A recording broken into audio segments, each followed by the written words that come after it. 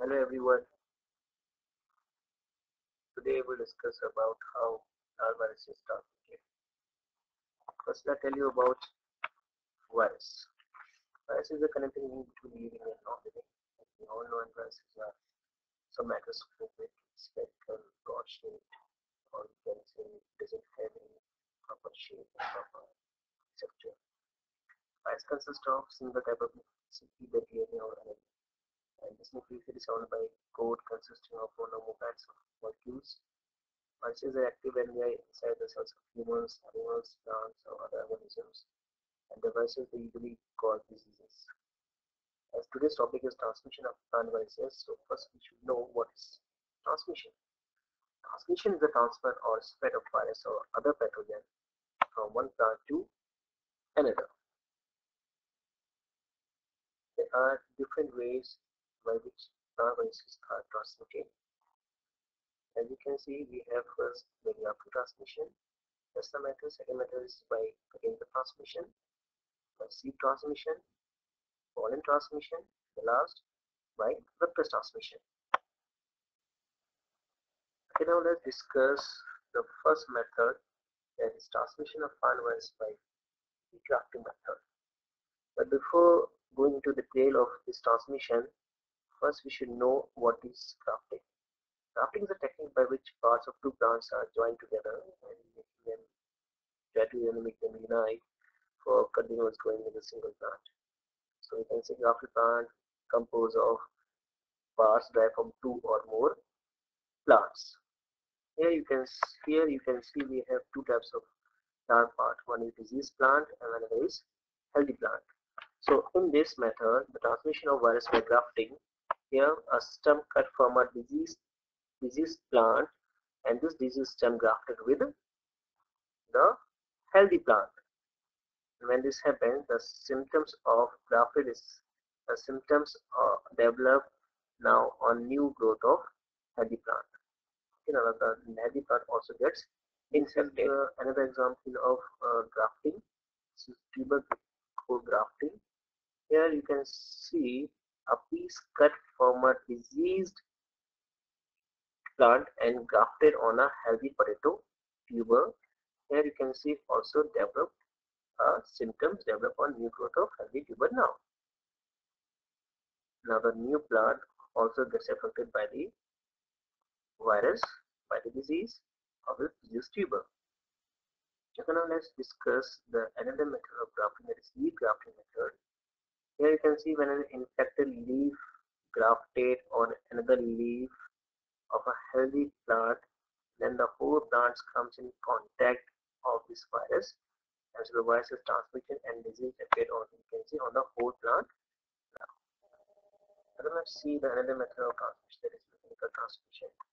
Mechanical transmission, you can see we have virus infected plant.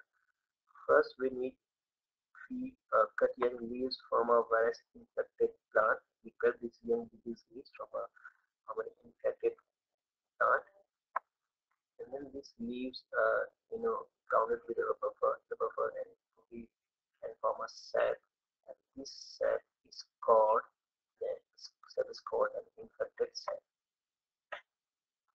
Now after this infected sap, the sap is being dried and there's a pickup on fingers caused by glass or sap has been dried and formed into a powder, into a powder form, and that's on a healthy leaves of any plant.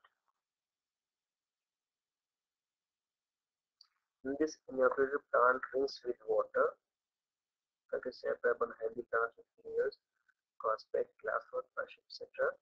And this inoculated plant rinsed with water and kept in greenhouse or in the sunlight. Kept in greenhouse or grow chamber or in sunlight.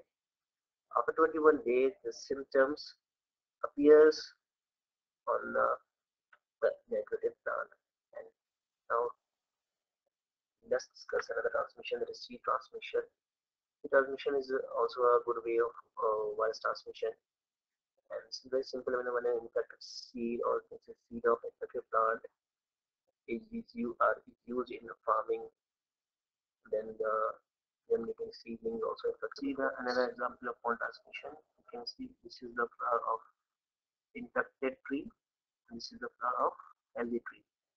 When the pollen moves from infected flower to a healthy flower, and then the whole plants to a new tree, whole healthy tree gets affected by this virus via transferring of pollen grains. Next is vector transmission.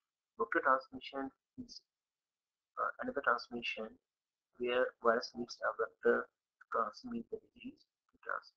Vector helps in the transmission of viruses. Here we have nematode as a vector, so we can also say it as a nematode transmission. Here a nematode vectors feeding on the roots of infected plants, and then the virus inserts in the salivary gland of the vector. And when this nematode moves towards a healthy root, healthy plant, and feeding on the healthy roots,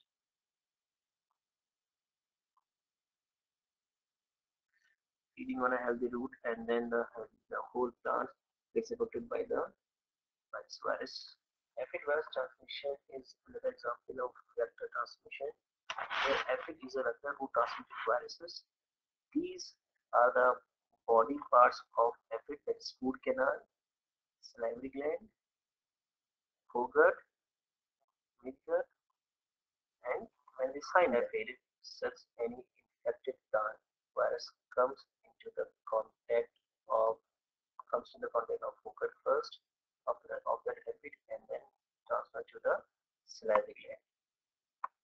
And when this aphid sucks any other healthy plant, the virus enter into the tissue of healthy plant.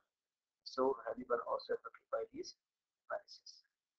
That's the way the aphid transmits the virus from infected plant to a healthy plant. Here, different ways, different vectors which are responsible to transmit viruses like mice, whiteflies, beetles, fungi, grasshopper. But what is more important, that is how to control these plant viruses. We need to apply different methods. We need to plant symptomless plants. We need to eradicate disease plant from the field. We need to control in spreading these vectors. We need to remove all these unnecessary plants which we call weed. That's soil fumigation by using virus-free seed, tuber bud, etc. Because this is very important to control these plant viruses. Otherwise, you will not find any uneffective plant. So we need to really control these plant viruses. So that's for the today's session. Thank you very much, and we'll come up with another video